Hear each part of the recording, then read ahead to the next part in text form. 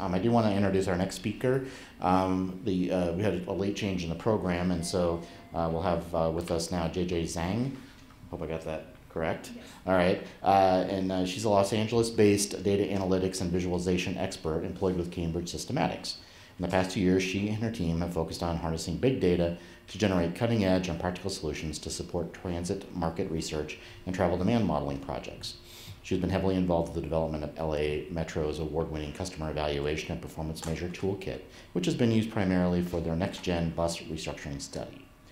This innovative approach in structuring transit system design is also being adopted by Boston's MBTA, Denver's RTD, and NCTD in San Diego. Thank you very much. Thank you, Matt. Jingling Zang with Cambridge Systematics. So as Matt mentioned here today, I'm gonna show you some of the work we did with our Metro to utilize and visualize different types of data to help support transit market analysis. And here are the three main data sources that is used to boost this dashboard that I'm gonna show you a bit later.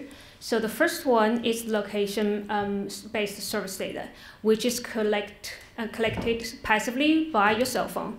And according to the Pew study, 96% of the Americans has a cell phone of some kind. I don't know about you guys, but my cell phone knows exactly where I'm going, when I'm going, and what type of place I'm going. So with that penetration, we have a much larger size of data that can imply the total demand and travel patterns. So together with the AOM Metro, we also stitch these two datasets together from the transit datasets that Metro has from their TAP farecard data that we can build a transit usage patterns from.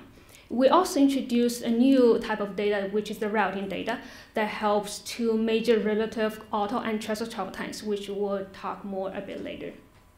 So the most challenging part of these three datasets are the LBS data. As mentioned, it has a very large size and also has very precise spatial precision, which means we're dealing with billions of rows of records for the nation. And for LA County, in this case, we started with hundreds of millions of rows of location data from 8 million devices over a 6-month period of time.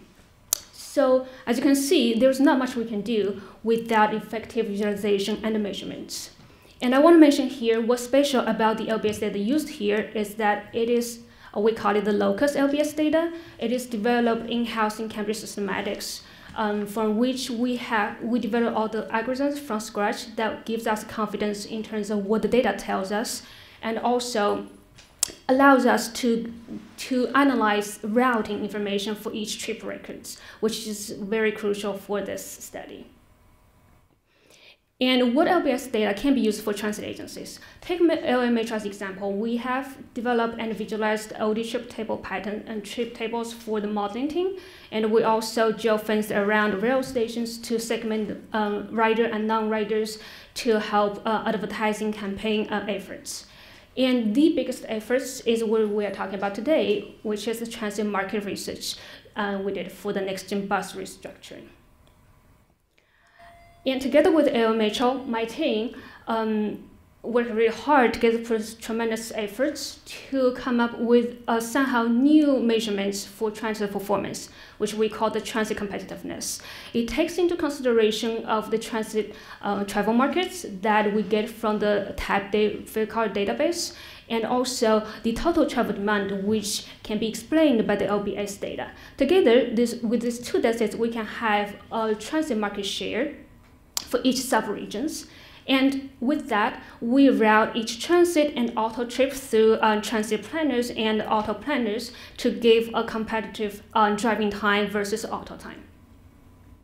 And this graphic shows you more specifically how each trip is routed from different engines to get a ratio of transit time over auto time. With what we see from the region is that this graphic shows us that when driving is over twice as fast compared to transit. Transit is less competitive. As you can see here, when transit time is twice as auto, the market share drops under 2%. With that in mind, we divided the markets of the region into two main type of markets based on the market share as well as the auto and transit travel time ratio. We call it the competitiveness.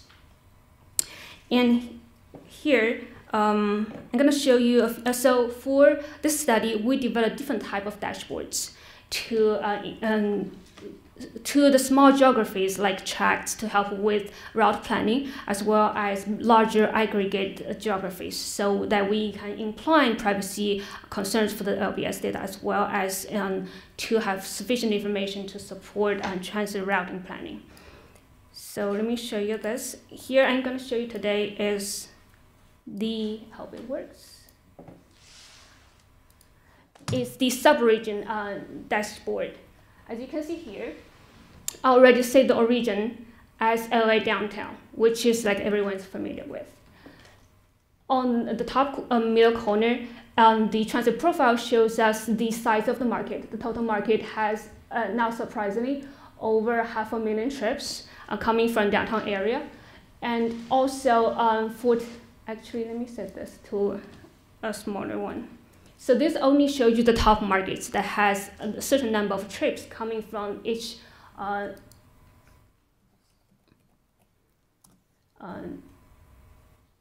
pairs.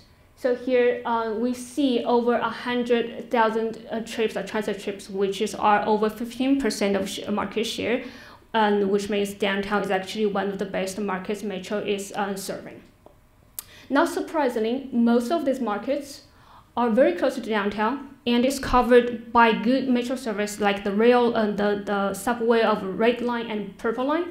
But what is interesting is here, which means even transit is very slow compared to auto, people still taking transit. The main reason probably is people don't have other options other than transit. For example, this one is highlighted on the destination map. This is the south of LA, which is the low-income community. And also, when you look at other areas, they are kind of like close to downtown, where parking is very limited, but also people live a more carless lifestyle. With that said, we have a good understanding of the market, and we know that if Metro invest or retain good service, improve the service for these markets, they can easily attract the people who have transit as their primary mode to take transit more often. And on the right side, these different types of performance measures help transit planners, routing service planners to understand where and when they should invest more or adjust the transit services. The graphic on the left shows you the overall time of day travel distributions. You see most of the travel in downtown LA started from AM and PM peaks, and a lot of travel also happens in the midday. However, on the right side, which shows you the transit distribution of time of day, that we see Metro is doing well with the peak AM and PM peak. However, the midday, we're losing some of the transit. In that way, the planners can go into that and take a look into like maybe we can increase the frequency during midday to attract more people and serve more the bigger markets. I hope I have a little bit more time to dive into different market. And okay, that is perfect. So I hope I can see it here. It's a little hard to see, sorry. Let me just do it here.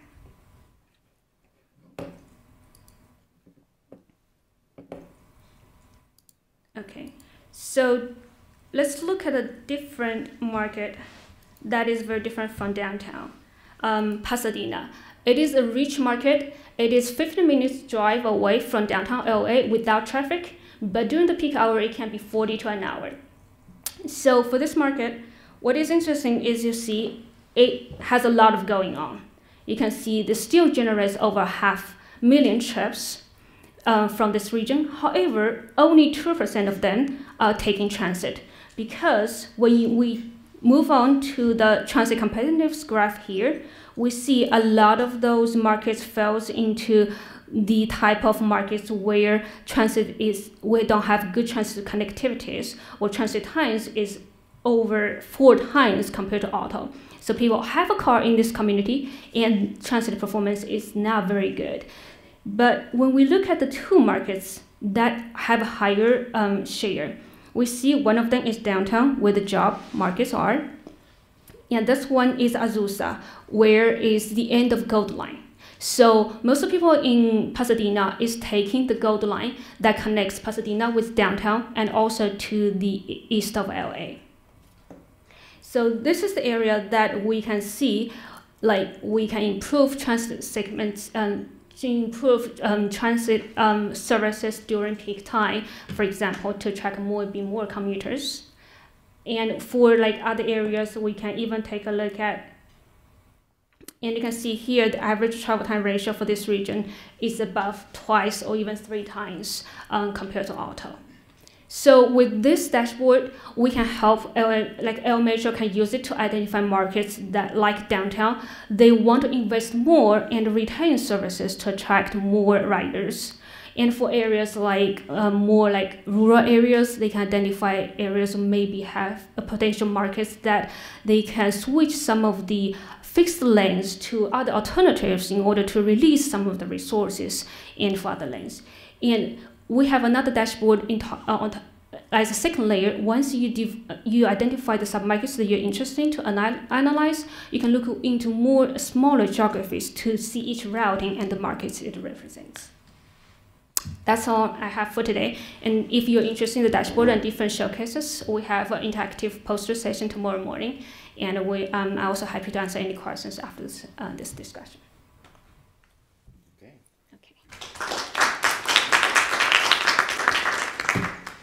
Thank you very much. We do have time. Oh, there's a. Okay.